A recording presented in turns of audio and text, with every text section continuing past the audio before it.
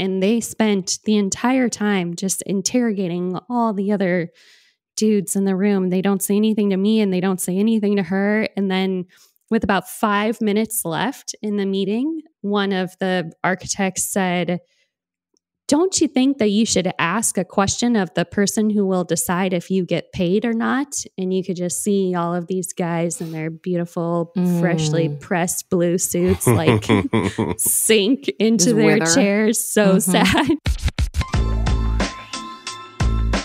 Hey everybody, welcome to the show. This is Brave New Work, a podcast about reinventing our organizations and the search for a more adaptive and human way of working. I'm Aaron Dignan, and I'm joined as ever by my illustrious co-host, Rodney Evans. I feel like the adjectives get more generous by the week. Hello, everyone. I'm here to platform you. We are also joined by Cat Swetel, an engineering manager from Verica. Cat, welcome to the show. Hi, thank you for having me. On today's episode, we're going to talk about epistemic injustice, which Kat and I have both decided has not been the topic of that many other podcast episodes. So strap in, folks. But before we unpack that, we're going to do a check-in round. We are going to do a check-in round. And Kat gave us a good one, but I can't think of an answer, so we're skipping it, and you'll have to ask us if you want to know what it was. I run the check-in, so I only ask questions that I know answers to.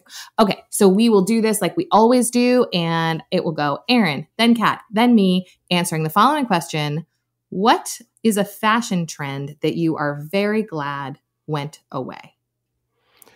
Okay, good. So I grew up mostly in the 80s, so I have lots to choose from. And I'm going to say when I was in like late elementary school, early middle school, a lot of people, mostly girls, but also boys, would wear multiple pairs of socks and then fold them down so you could see each of the multiple colors.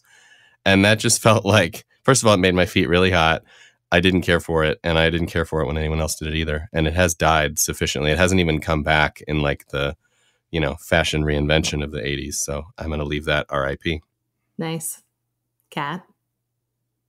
Okay. Yes. My answer would be the UGG boots, like the regular Slamming. lined ones, but with the mini skirt, because it just never made sense to me. Are you hot or cold? So it was very distracting. I love that. That's so true.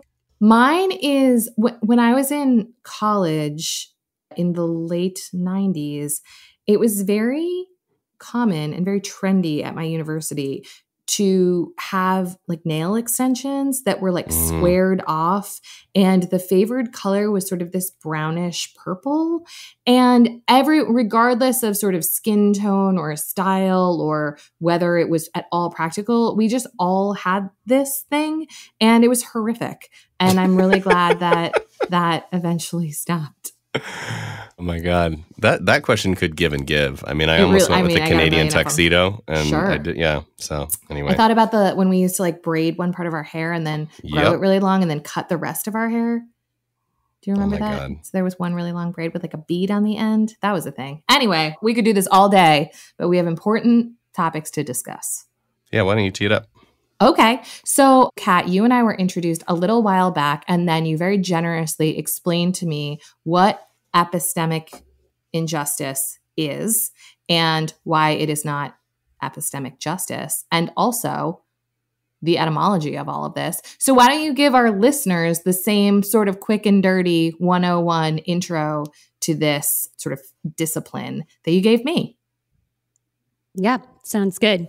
Okay, so the first thing, I'll give everyone a disclaimer that I'm not a philosopher. I'm not even anything approaching a philosopher, but epistemic injustice is an area of study within philosophy, and an epistemic injustice occurs when you or someone has been wronged in their capacity as a knower, which kind of just is exactly what it sounds like.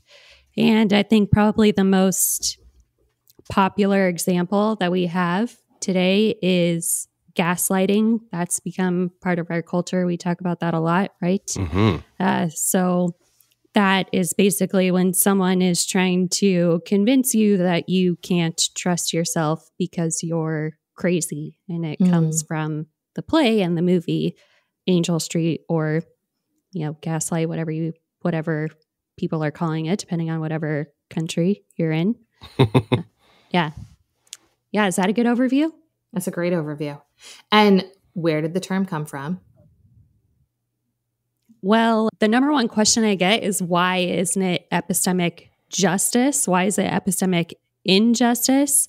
And the reason that it's injustice is basically building on the work of this woman named Judith Shklar. And she said that basically you miss a lot if you're looking only for justice. So we believe in philosophy and in the world in general that justice is the default, and then injustice is just kind of this anomalous thing that might occur sometimes.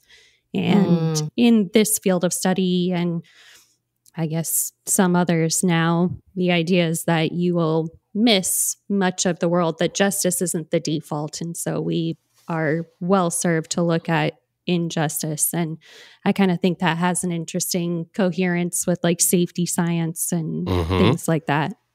So what that makes me wonder is, how do I spot it? So like if I'm living my life and either contributing to it or observing it or experiencing it, are there cues to watch out for, or turns of phrase or typical players or roles?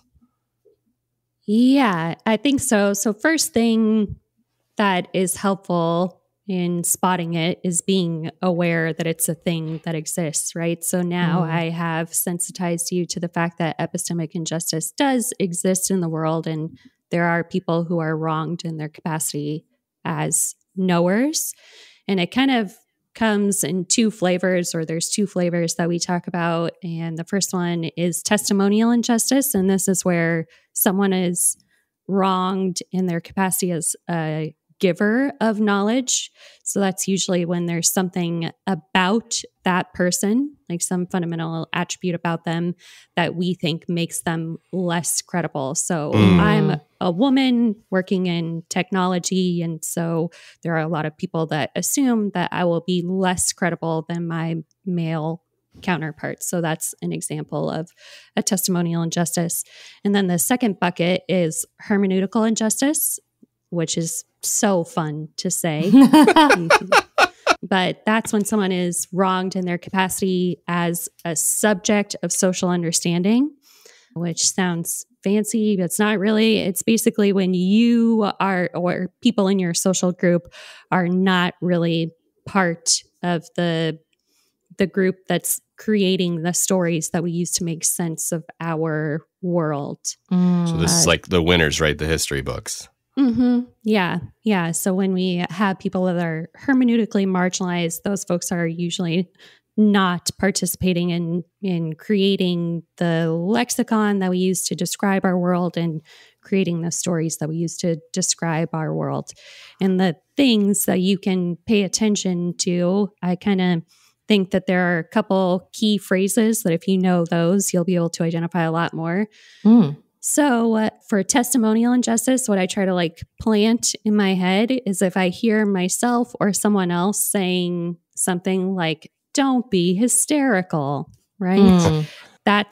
I'm committing an act of epistemic injustice there, right? Because I believe that there's something about them, right? Oh, well, you're just too emotional. That's causing me to discredit whatever testimony they're trying to give me. So I try to like really sensitize myself to things like that. Don't be whatever. And I use hysterical as my example.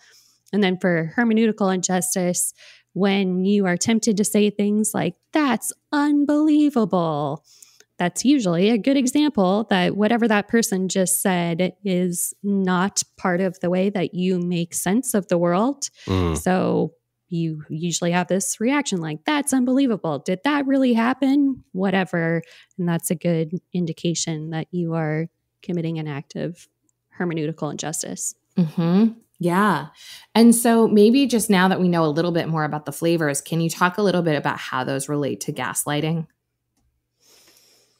Yeah, I suppose. Yeah, I don't know if you've seen the play or the movie or any of these things, but it's kind of probably a little bit of both, but probably more of a testimonial injustice. So It's a young woman who marries this man and they move into this house, and she doesn't know anything about the house, but she knows she's not allowed to go in the attic because it's her husband's like super special private place or something. I don't know. It really is dumb.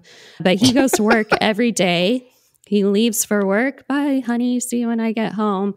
And he's gone for a couple of minutes. And then all the gas lighting in the house goes down. Mm-hmm. With gas lighting, that's because you turned on another light, right? Like it's 1 feed of gas or whatever that's being split amongst all this lighting. And she's like, dude, every day when you leave for work, the lights go down like someone else is turning on a light. And I start hearing all this noise in the attic. What do you think is going on? Are there like really well-lit rats or something? And he's like, don't pay attention to it. Don't go in the attic. And she just keeps saying, this is super weird. And he, keeps trying to convince her with all these different things that she's crazy. And spoiler alert, at the end, she has someone who comes to her and says, hey, is there some weird stuff happening in your house? Because it seems like there might be. And she said, yes, finally, someone to believe me. There is some weird stuff. And it turns out that her husband is like crawling up in the attic to look for some murdered lady's jewels or something. So he's been the one turning on the light the whole time. And he's just like, hey, don't worry about it. But he uses a lot of kind of attacks on his wife that are based on who she is, being a young woman. And he does all of these things like you're too emotional, you're too high strung, all of these things to try to convince her that she is crazy. And she has these moments. The odd thing about epistemic injustice is that it is something that you can do to yourself. Right? Like, I can believe that I am less credible based on something about me, right? And so she does have moments where she doubts herself and where she's doing that to herself through the course of the play or movie or whatever version you're watching. And then once she gets someone who says to her, hey, I think your testimony has value and I believe you, then she's able to reaffirm her belief in herself, and they catch her murdering jewel thief husband. And so it's a happy story. It's a super weird play. A happy like story. I don't know how it became like part of our zeitgeist or whatever, but it is so weird. It's quite no a one's seen throwback. it. Yeah, it really has. And I suspect that the rise of gaslighting, this is based on absolutely nothing. So there's no research or science to back up what I'm about to say, just to let everyone know. But I do feel like gaslighting is having a real moment in the zeitgeist. And I believe that it is related to Twitter. Like, I think that because the discourse that is so obvious and patterned on social media platforms in general, but Twitter specifically, is very consistent. And it often goes to a place of, you must be crazy because, and other people starting to question like everything about their belief system because of the social pressure and strong opinions of those they've never met. I sort of suspect that part of the reason gaslighting has become in all of our lexicon, like day-to-day language, is because so many of us are having the experience of it with strangers all the time. Yes. You think? Yes. You buying into my made-up theory? I'm totally buying into it. Hook, line, and sinker. Now we're 3. Yeah. I love it. Yeah. All right. So I'm not feeling gaslit in this moment, which is great.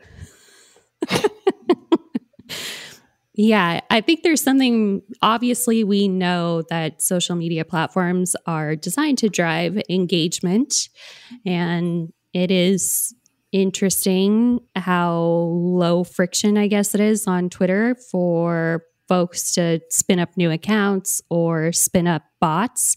And then the natural behavior that we as humans have is this one-upping thing, right? Yeah. Where it's like, I share something and I'll share something that's one more than that, right? This is like the phishing stories that we exchange. And now you can use bots or a bot network on Twitter to do that one-upping right? And so it naturally leads to this really intense crystallization of viewpoints in really polarized direction. And I think it's natural to experience that as gaslighting. Yeah. Twitter is such a meta platform too that I'm thinking about, like, not that long ago in the last week or so, a white American former congressional candidate accidentally like shit posted something that he had meant to post through his sock puppet account in which he impersonates a black gay man. And from the lens of epistemic injustice, you're like, okay, wait a second, what's happening there? A white man is trying to say white man stuff through the mouth of someone who is generally, you know, the victim of this injustice, but to use that then as a lever on that community, it just was like such a mind fuck for me. So this is a timely episode for me putting the pieces together. Yeah, that's the really interesting thing right now. I mean, it's something that could have been done before, right? But now you can do it with just this great amount of ease where you, if you are epistemically privileged or epistemically centered, you can create narratives really easily that serve to further marginalize certain groups. So that is very interesting. And then we have the whole phenomenon of cancel culture, right? Which, like, if you are already marginalized, it's impossible for you to get canceled. You just You've start already been from canceled? a place of canceled. Yeah. And then, but if you are operating from this place of immense privilege, then apparently you can fall victim to cancel culture, which I believe amounts to nothing, because you will still be operating from a place of epistemic privilege. And so it seems almost impossible for you to actually become marginalized. Yeah. So where my mind is going, Kat, is we've talked on this show, and most people are talking in the world right now about general systemic injustice. So just, you know, the fact that most of the systems that we are in and around, whether in our companies or in our governments or in our education or church systems, are largely created by one group of people and designed for that same group of people to feel comfortable and thrive and survive and benefit and all of that stuff. And obviously that group of people is generally white men. How does the concept of like macro systemic injustice square with epistemic injustice? Yeah, they're all kind of the same thing, or I guess inextricably linked, I suppose. Yeah, I mean, I think trying to wrap your head around hermeneutical injustice is probably the most interesting thing to do on this topic, right? And for me, one of the most interesting examples we have in American history, at least, is Sojourner Truth, her famous speech, "Ain't I a Woman?" Where she goes through and says, okay, this is the narrative that we have about womanhood, but this is the narrative of my life. So are we going to make womanhood bigger so that it can encompass my experience of it? Or are we just going to kind of keep trekking along and deny people their lived experience? And it's not just that speech, right? But the way that she lived her life. One of the things that she did was after she became whatever, quote unquote, freed, she went and tried to get one of her children out of slavery to use the courts to. And this was just like not a thing that anyone had ever even really considered before, because the institution of the courts didn't exist to serve her, right? And so I think there's a really interesting thing there where we have our concept of these institutions and that they are supposed to serve people with privilege. But if you are operating at the margins, perhaps there's an opportunity for you to exploit the fact that those institutions are just ideas that we all share, right? Mm-hmm. And so you can use it in whatever way you want, right? Like the courts don't actually exist. Yes, there are physical buildings and things like that, but like the law is not a physical object. It's an idea, a social contract that all of us are bought into. And so I think there is a really interesting thing there, which we're kind of seeing the downside of right now, where we have all of these norms and all of these, I don't know, just concepts, right? And if you are at the margins, you can say, well, I choose to believe that this is going to serve me in this way, or I choose to believe that I can use this thing. I don't know. It's just really interesting, right? Mm-hmm. Like it could be that you choose to believe the things about yourself that the prevailing system of power says about you.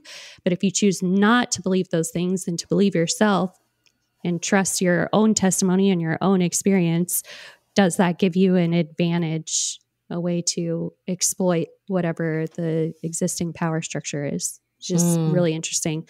The other really interesting thing about Sojourner Truth, like Aaron, you said something about, history is written by the victors or whatever the case may be. Mm-hmm. But all the evidence suggests that she would have spoken very differently because she was raised in a Dutch community. And afterwards, the people that recorded her testimony chose to record it in a way to suggest that she was like your classic Southerner, right? Ain't I a woman?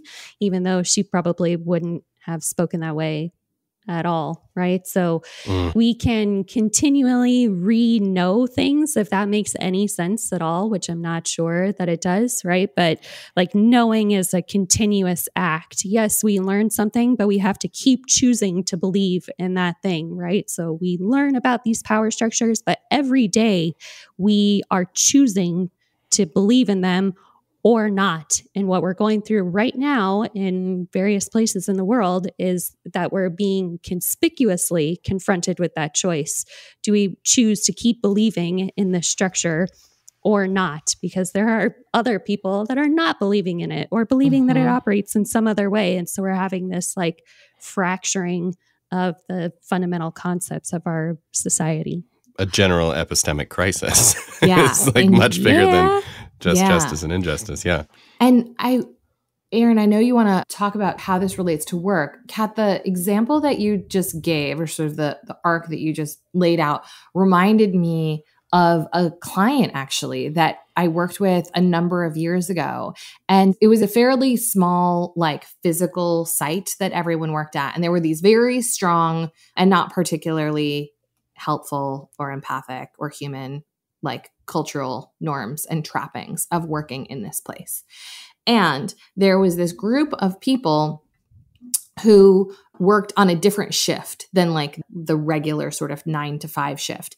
And because of referrals and networks and the demographic of the local area, most of these people were non-white people who spoke the same language that was not English. And I mention this because when we were early in the engagement and we were sort of doing some discovery and starting to understand like what was up in this system, there was this group of people that behaved very differently than everyone else. And their whole experience of working in this place was radically different and radically better than what was typical and what was normal.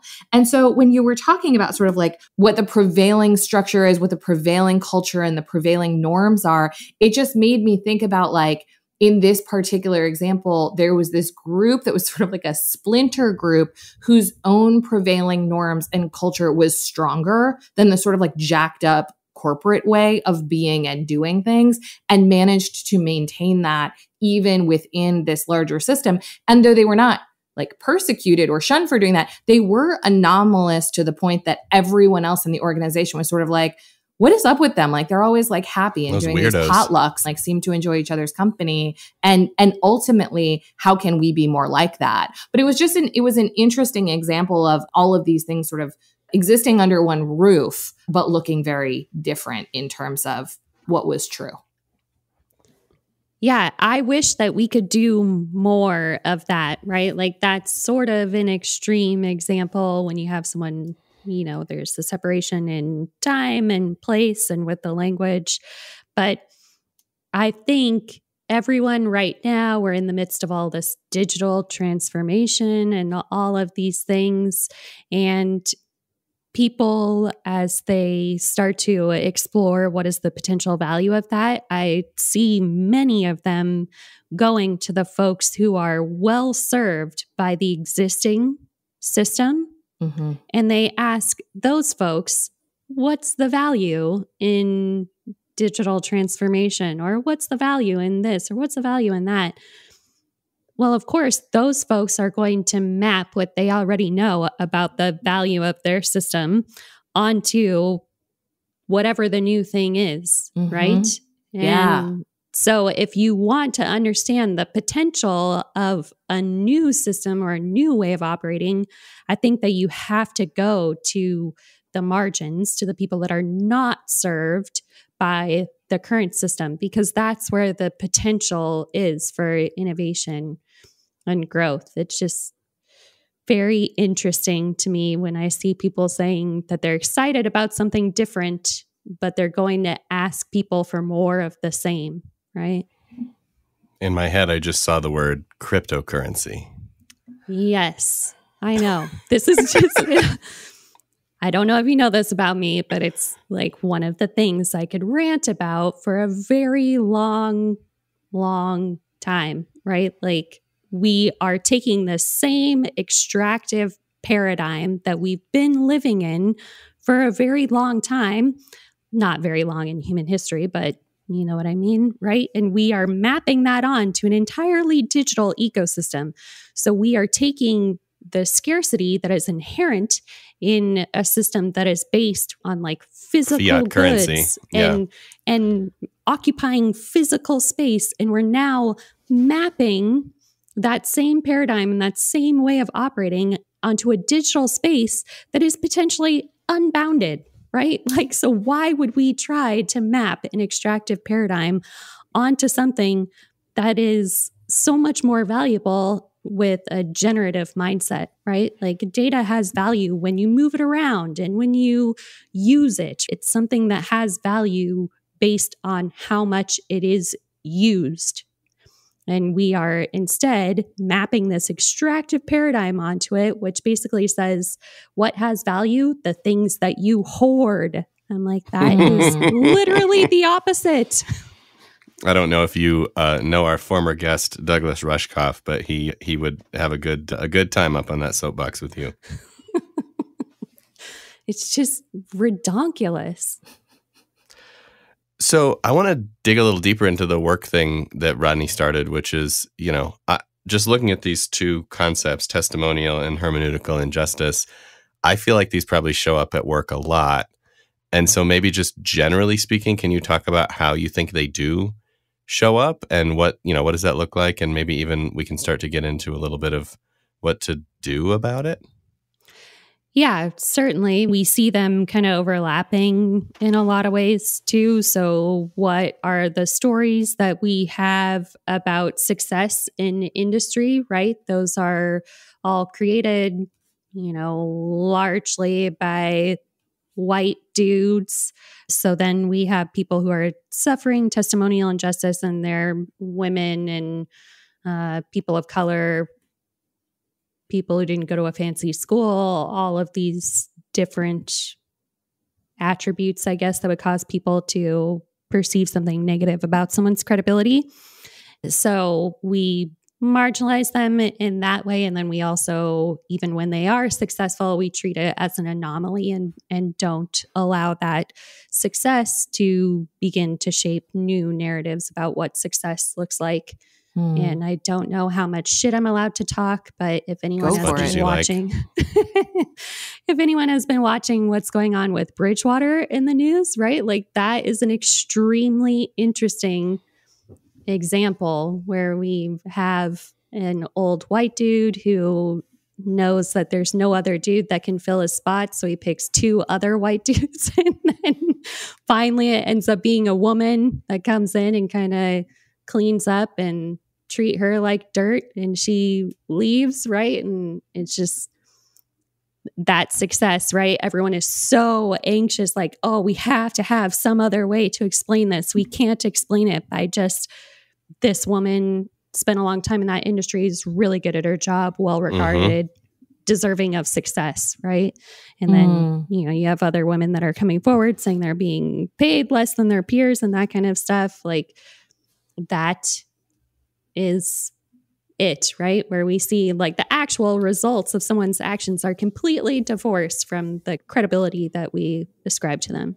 And like that makes me think about the example of being college educated. Like, I feel like having an undergraduate degree was your ticket to industry up until a few white dudes were really successful without it. And now it's like a badge of honor. But when previously people who didn't have access for all of the reasons to college education were just as smart and just as talented and just as all of the things, didn't have that ticket, they were not given admission. And now it's like, oh, because this one group has said that is a reasonable exception, it is. But still probably mostly only for that group. Well, I was going to say, I still like it's still reserved. That exception is still like part of the story of the white culture. It's still cute on white tech bros. It's less cute on everyone else.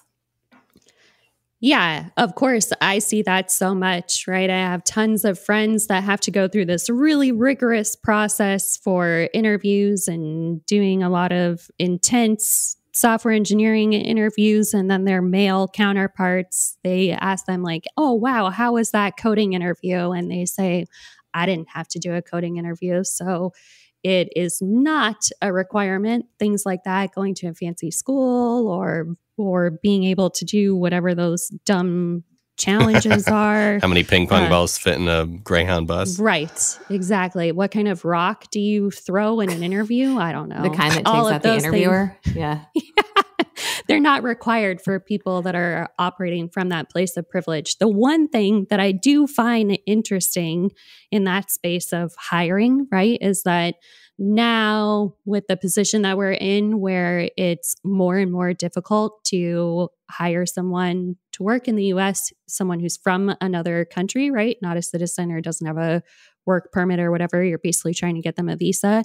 Now, what I've seen is a lot of companies have this like degree requirement or something like that they're actually pretty strict on, because it kind of paves the way for them to have folks working on a visa. So it is interesting how some of those things kind of work their way into our regulations and laws. But then you have Google answering that, right? And saying like, oh, well, we're just going to have our own separate certification process or something like that to decide if you're a competent technical worker. Interesting. It is, and it's a different kind of work too, but it makes me think about creative industries. Like particularly I'm thinking about hermeneutical injustice in the whole like Oscars so white movement, right? Like who's writing the stories, who's telling the stories. Yeah, right. What is a good piece of art, right? Right. And so you can go by like what is compelling for your fellow humans when they witness that, but there's probably some rubric that's being used that is designed to further marginalize folks that haven't participated in creating that rubric, right? So it's just like a vicious cycle. And that goes back to what we were talking about with social media, where now it's much easier for that polarization to happen in a very short time frame. If you like what you're hearing today and in general, a review would mean so much to us, or even better, forward our show to someone who needs it. And this week, we're going to try something special. We're going to choose one reviewer who drops a hot review on the Apple podcast store, and we're going to give away a 30-minute consult with Rodney and myself, yours truly, and my partner in crime. So if you would like to spend 30 minutes with us shooting the shit or solving a problem, drop a review, and one lucky winner will be picked next week. So, Kat, now that we've mapped out the territory a bit of how this type of injustice exists in systems. What should companies be doing with this kind of information? Okay, so the first thing, it's obviously important because if you're looking for innovation, then I think you need to go to the epistemic margins in order to find that, right? You have to find people that know how the current way is not serving them, because that's where the opportunity is.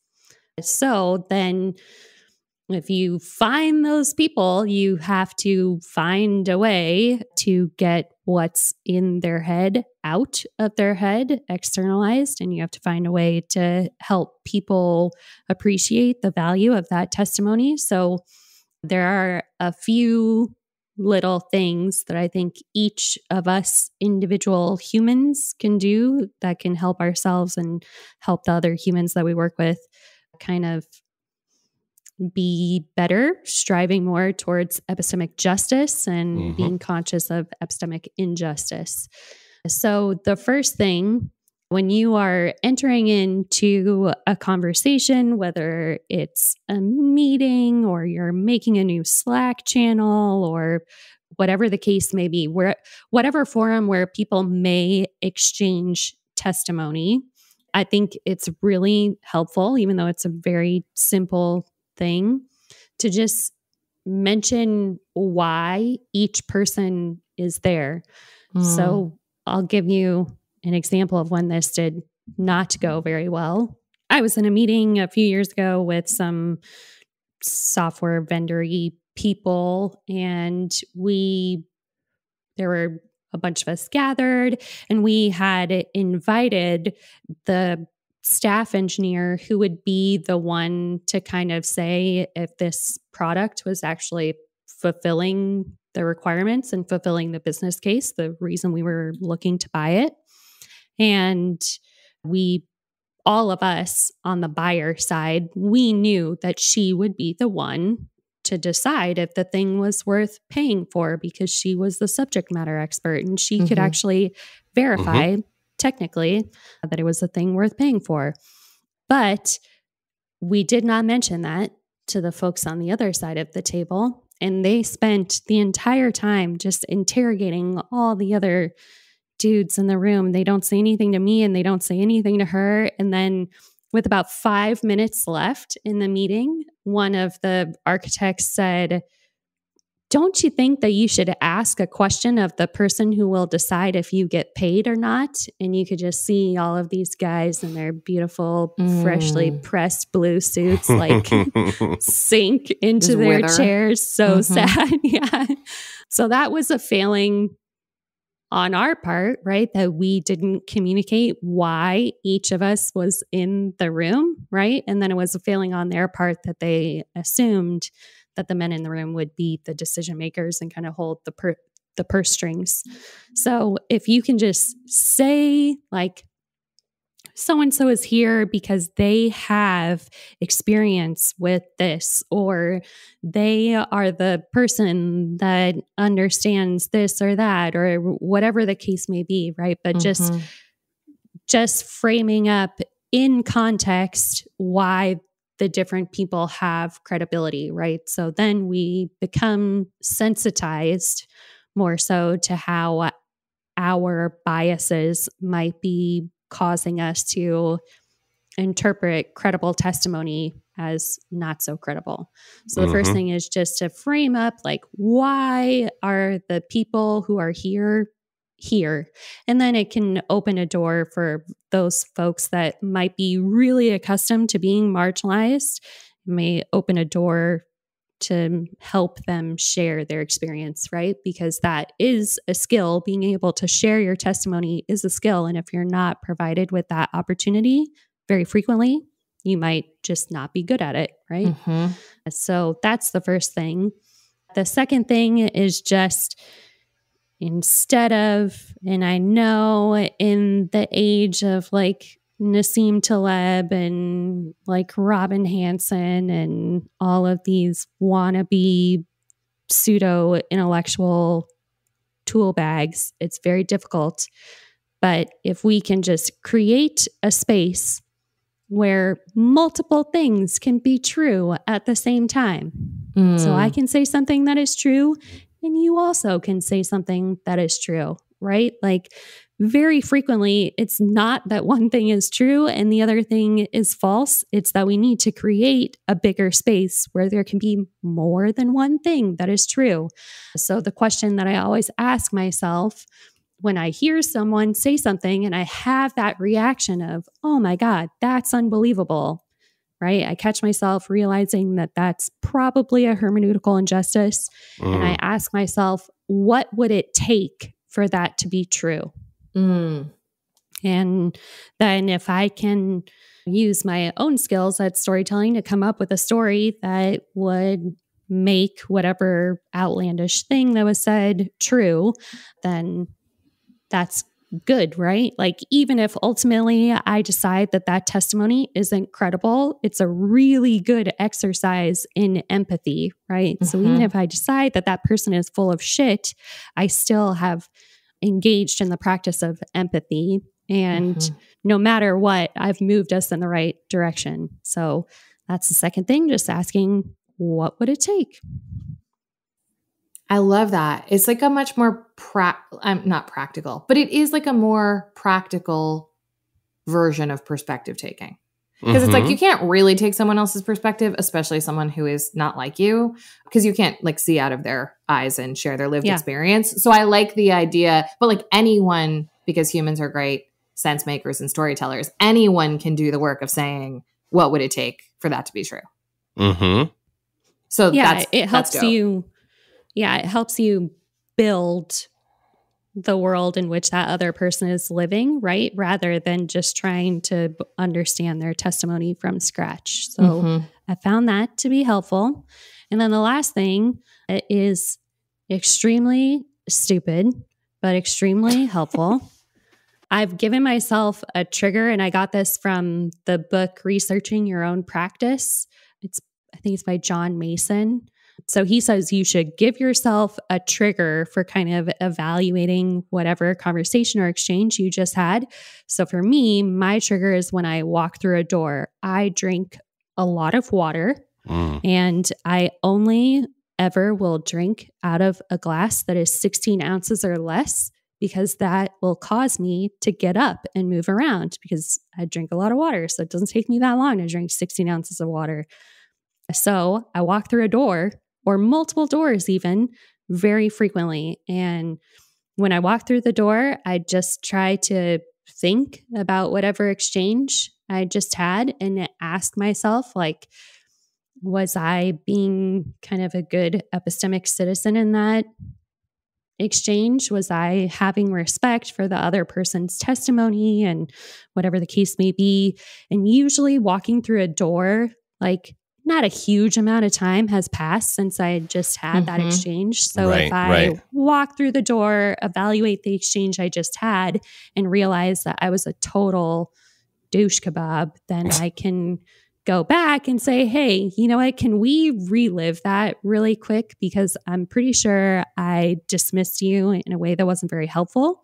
Or sometimes I'm saying it about myself, right? Like, hey, I want to rewind to that conversation because I don't think I impressed upon you how critical whatever I was trying to convince you of was, right? I think that we should work really hard to train ourselves to kind of trust our internal model of our position in the world, right? Because when we hear something that gives us a feeling, right? So even if you're someone who's operating from a privileged space and you hear some testimony and you find it compelling, even though you think that person shouldn't be able to give compelling testimony, you'll get like this little hint of cognitive dissonance in your head.